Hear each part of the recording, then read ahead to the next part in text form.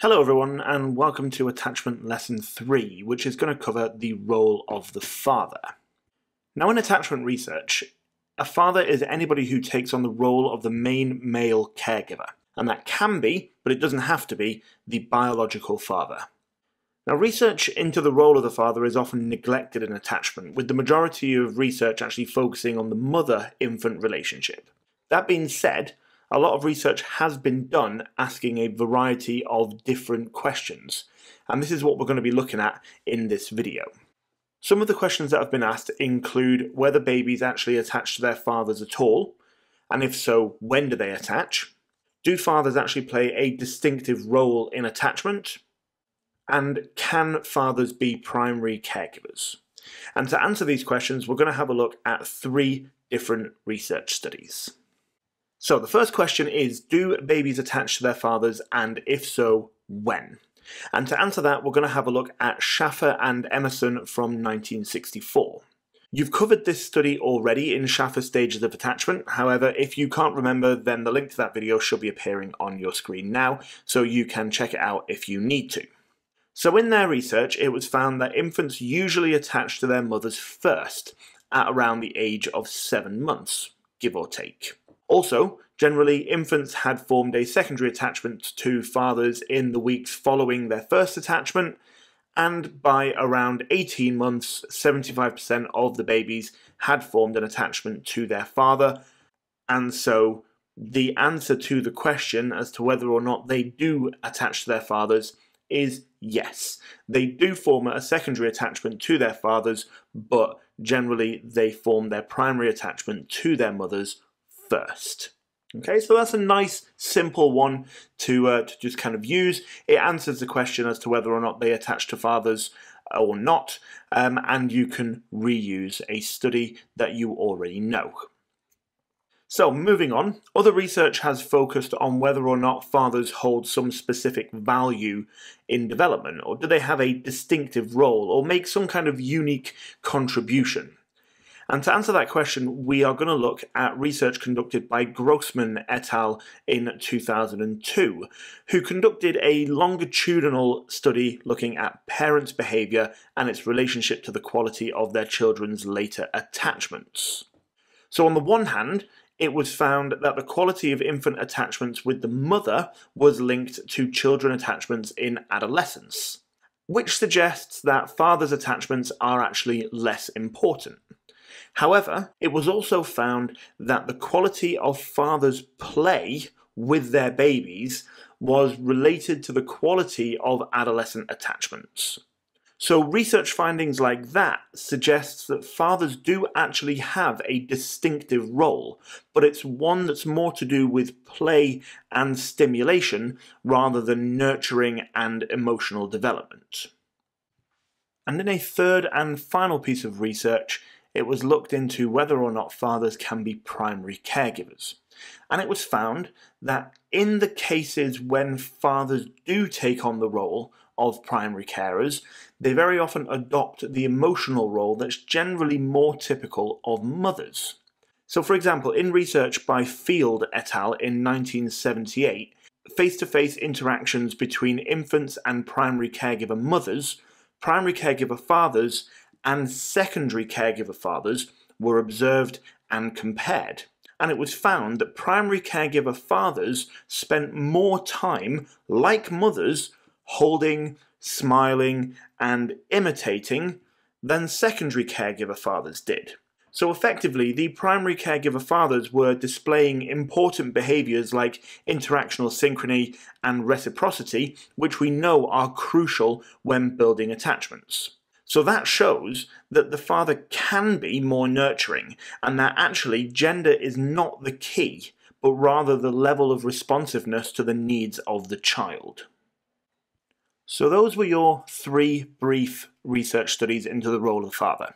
We're now going to have a quick look at a couple of evaluation points, and then we're going to move on and just have a quick look at how you can put all of those studies into a 6-mark outline for an essay. Okay? So first off, we have a limitation of this research, and that limitation concerns itself with confusion over the research question. So a big issue with research into the role of the father is the lack of clarity over the question that's being asked. The question of what the role of the father is much more complicated than it sounds, because as we've just seen, some research is interested in their role as a secondary attachment, like Grossman, and others are interested in their role as a primary attachment, like Field et al. And depending on what they're looking at, the findings also vary as well. Some of the studies find the fathers behaving like primary carers, and others find the father in a distinctive role like that of a playmate, like in Grossman's study. So having a lot of different research questions, and the fact that a lot of different research questions actually brings with them a lot of different findings, makes it very difficult to offer a simple answer to the question of what the role of the father actually is, because really it depends on what specific role is being discussed and researched. Okay, so not having a distinctive question means that we can't give a distinctive answer, and that is a problem with the research into this topic. Another limitation of this research is the fact that there is a lot of conflicting evidence about the role of the father. So on the one hand, you've got studies like Grossman, which have suggested that fathers are a secondary attachment figure and have an important and distinct role in the children's development. However, if that is the case, we would expect children growing up in single mother and lesbian parent families to turn out different in some way, to maybe be at a disadvantage or something like that. But research shows that that is not the case, as is suggested by McCallum and Gollenbach in 2004. So that means that the question as to whether fathers actually have a distinctive and unique role still remains unanswered. And as a final evaluation point, I have a real-world application for you, and that is the fact that research into the role of the father can be used to offer advice to parents. So parents and prospective parents sometimes agonize over decisions like who should take on the primary caregiver role. And for some, this can even mean worrying about whether or not to have children at all. Mothers could feel pressured to stay at home because of stereotypical views of mothers' and fathers' role. Equally, fathers could feel pressured to focus on work rather than parenting. And in some families, that might just not be economical. Regardless of economics, it might just not be what they want to do. Research into the role of the father can be used to offer reassuring advice to parents. You can use it to explain that fathers are just as capable of being primary carers as mothers are. And equally, you can use the research to reassure single mother or lesbian parent families that not having a father around doesn't have any kind of negative effect on the children's development. Either way, you can use the research to offer reassuring advice and reduce parental anxiety about the role of the father, which is a good thing. Okay? So, those are your 3 evaluation points. Now, just before we finish off, the role of the father is named on the spec. That means that technically you could get a 16-mark essay on this topic. And so you need to be thinking about what you're going to use to structure a 6-mark outline. Now, given that we've been using research studies in this video, we're going to use some of those studies for that outline.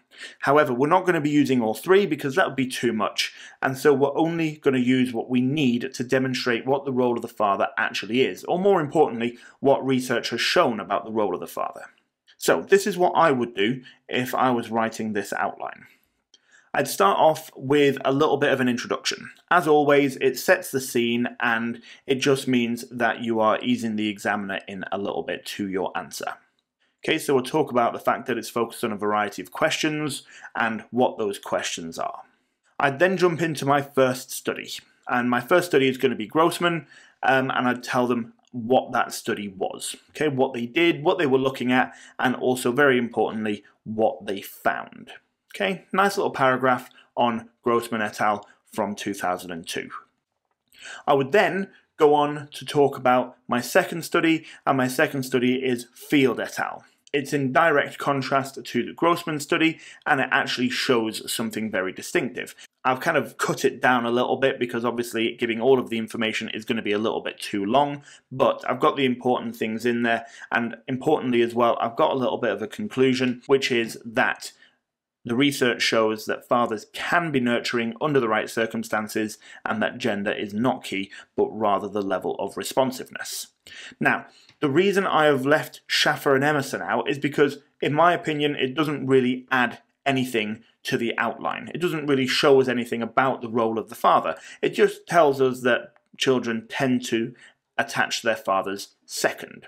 However, these two studies show distinctively that fathers do something as an attachment figure. Whether it's in Grossman's study and we're showing that fathers have a unique role surrounding play and stimulation, or whether it's Field's study where we're showing that fathers can be primary caregivers and they can fulfill the role just as well as mothers do, either way, we are showing a role of the father in attachment.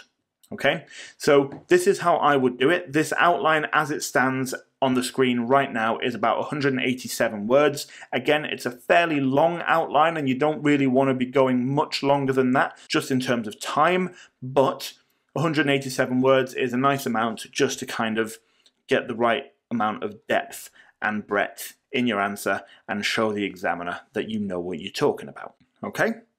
So that is the end of the video, and I am going to leave it there. I hope it's been useful, and I hope it's all made sense. If you've got any questions, please feel free to put them in the comment section below, as always, and I will do my best to get back to you.